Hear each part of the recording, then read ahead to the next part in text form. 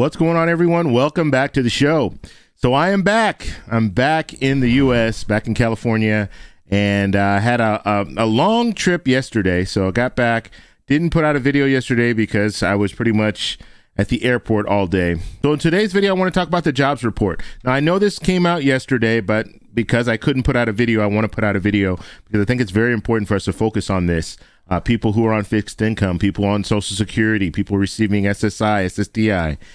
This is very important for you because there's some information in here in these jobs reports that will let us know kind of the future when it comes to those programs. So that's what we're going to focus on today. But first off, on this channel, we talk about financial news and what's going on in Washington, D.C. If that sounds like something interesting to you, please subscribe to the channel and hit that little bell notification. That way you get notified anytime we put out a video. And like always, if you see my name and a picture of me in the comment section, make sure you see a check mark next to my name. That check mark signifies that it's me. If you do not see that check mark, it's not me. It's someone trying to impersonate me. Okay, so I want to talk about my trip really quickly. Just to kind of give you guys an update. So I'm back in the U.S. I stayed in Colombia for about 7 weeks, and I had a wonderful time, a real good time. I was able to learn a lot more Spanish, and that's kind of my goal when it comes to Colombia.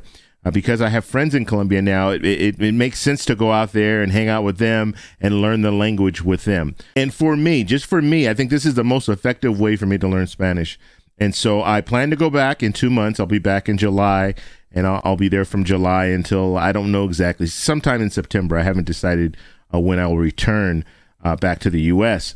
But it was a great time. It was a great time. And if you guys, I'm going to be putting out more videos on my other channel, Everything David. And I'll have a link at the end of this video so you guys can go over there and go to that channel. And please subscribe to that channel as well. I'm going to be putting out content there, my travel content. Now, I posted a few videos, but I took some time off when I was out in Colombia because I was just filming, and I didn't put any videos together. So now what my plan is to start launching some more videos on that channel. So you'll see more videos coming out. I think the last video I put out was like 10 days ago, or maybe even longer than that. So my plan is to put more content on that channel as well, maybe at least twice per week. That'll be the goal. Okay, so let's talk about this jobs report. And I found this information on Morning Brew. Actually, let me come back. Morning Brew, if you guys don't know what Morning Brew is, it is a newsletter. And every morning you get this newsletter.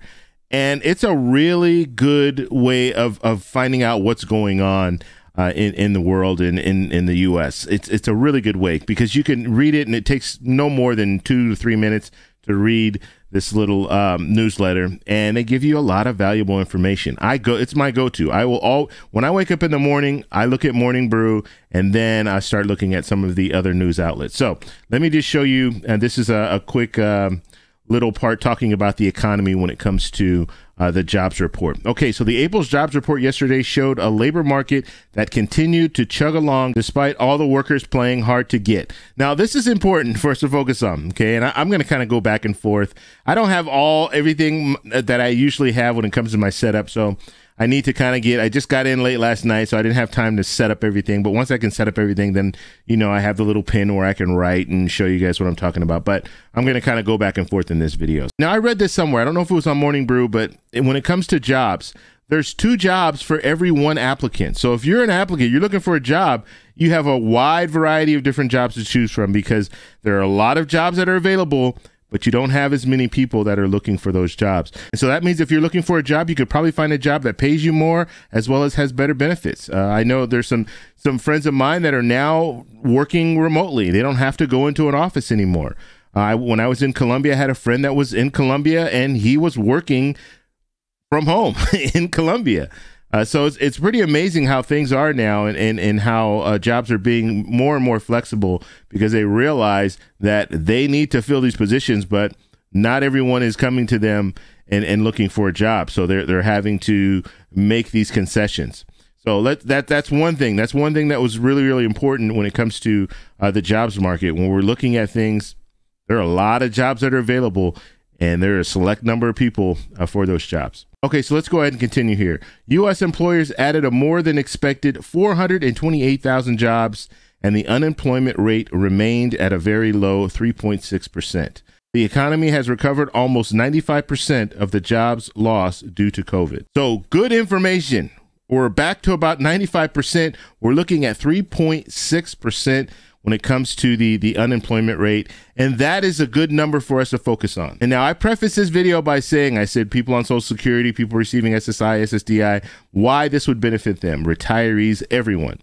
When we're looking at the economy, if the economy is doing well, then guess what? If you're retired, you're going to be better off if you have a 401k. If you're receiving Social Security benefits, you're going to be better off if we're looking at a 3.6% when it comes to unemployment, because that means a lot of people are working. The more people that are working, the more people that are paying into the payroll tax. You pay into the payroll tax, that money is going to Social Security to help with the benefits. Okay, so that's a good thing. Those are good numbers. Now, the fear is that we have the Federal Reserve, they're raising interest rates. Will that cool off the economy, because that's their plan? And will it cool off the economy too much to where we fall into a recession? Because if we are in a situation where we fall into a recession, that means you're going to have less people in the workforce. If you have less people in the workforce, it's the opposite of what we're seeing right now. We're going to see less money because less payroll taxes are collected, so less money for Social Security. So we want those low numbers. We want that 3.6% when it comes to the unemployment rate. We want to have as many people working as possible when it comes to the paying the payroll tax. Okay, and not only payroll tax, we're also talking about Medicare. Okay, because when you work, you also pay into Medicare, and it's a smaller portion. I think it's about 2.9% or something like that. And that's between you and your employer. And so the more people are working, the more people are paying into Medicare.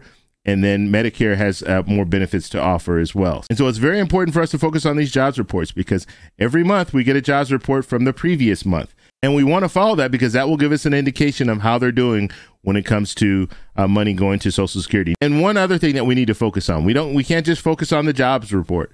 We also need to focus on the politicians. Okay, we need to make sure that they're holding their end of the bargain. We need to make sure that if they're making promises, they're keeping those promises. And so we'll have to see what happens in the next few months.